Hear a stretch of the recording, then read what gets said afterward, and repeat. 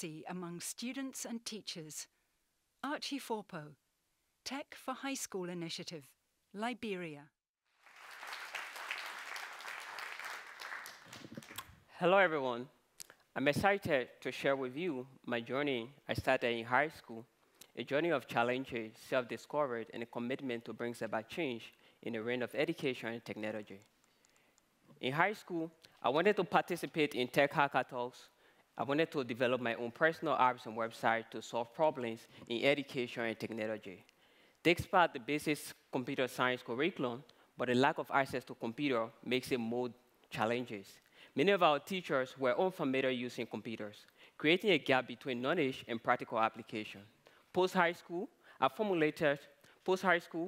decided to go on online courses like Coursera, FreeCodeCamp, and YouTube. I taught myself, invested my time and energy acquiring 21st century skills. This personal experience highlighted a broader issue faced in Liberia, a lack of technology access for students. According to UNICEF, approximately 95% of high school students in Liberia are computer illiterate. Determined to make a change, I formulated a solution based on 4 pillars: renovating computer labs and providing computers for high school students, ensuring that they implement their theoretical knowledge, introducing a computer science curriculum that focuses on Microsoft Office, coding to develop websites and mobile applications, robotics, electronics, and entrepreneurship, preparing students to succeed in this digital era.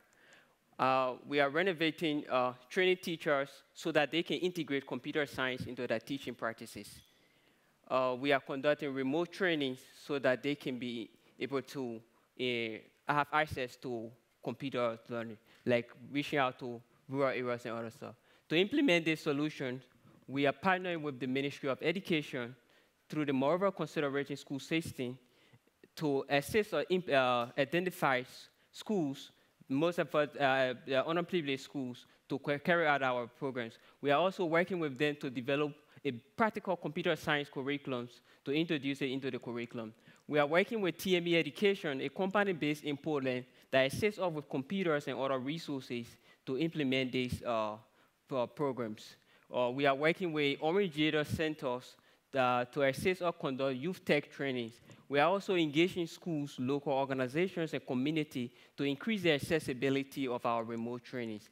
Results include exciting achievement. A month, we are operating a computer lab at the Material Nimbo High School that is benefiting over 700+ students, including teachers. Our remote training has expanded up to 25 schools in rural and urban communities.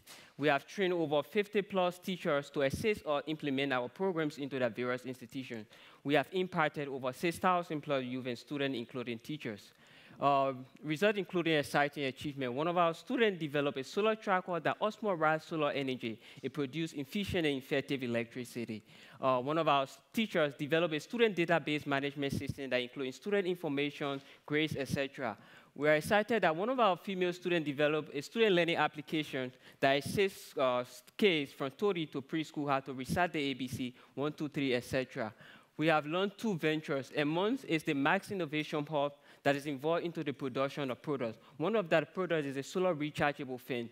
We are also excited about upcycling girls that involve into youth empowerment with emphasis on female to recycle plastic waste bottle into products that are useful. In my journey, personal setback to proactive initiatives showcase resilience. Partnering with institutions like the Ministry of Education, TME Education, and local organizations and community is essential for partnership for sustainable impact. Bridging the digital gaps in remote areas is essential for equitable access to opportunity. In summary, the journey of personal setback to proactive projects highlight comprehensive solution. In essence, the project is not only solving immediate problems in Liberia, but showcase the transformative power of accessible and practical education. Together, we are bridging the gap, leaving no one behind in this digital era. Thank you.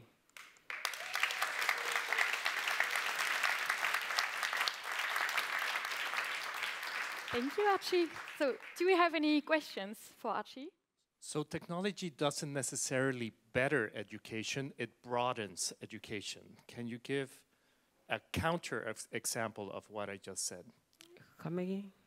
So if it if computing is bettering education also, that's the question. If technology is bettering, yes, from my perspective, my region is actually bettering our education system because it has been more on traditional learning, but with technology, we are seeing how impactful is it in terms of research and other activities. Yeah, so how about the money to make your project sustainable? Okay, so like I said, we are partnering with TME Education, a company based in Poland that assists us with resources like computers and other resources. We also do fundraising. We also conduct trainings for other youth that we raise those fundings from. So we do local fundraising too. So there's a lot of people in the room here that could potentially help. How can people help support what you're doing? How can people get involved? There are so many ways you can get involved. Like we actually need experts. Firstly, we actually need experts to assist or develop this curriculum because we're working with the Ministry of Education, so we also need additional experts, like international experts, that will work with us, make a curriculum that will be more adjustable for us in our setting. And we also need additional fundings to reach remote areas because it's actually kind of a little bit hard to reach in remote areas, particularly with the rural areas. So we need additional fundings to open additional computer labs for more especially those underprivileged schools who don't have access to these opportunities. Thank you for the great project. So what's the biggest challenge to scale your operation? To reach our protocols, we need additional fundings to reach we want to go more beyond, not even in Liberia. We want to reach in other West African countries, including Africa as well, and maybe globally. So we need more fundings, we need more workforce, we need human resources to bridge this gap. Thank you.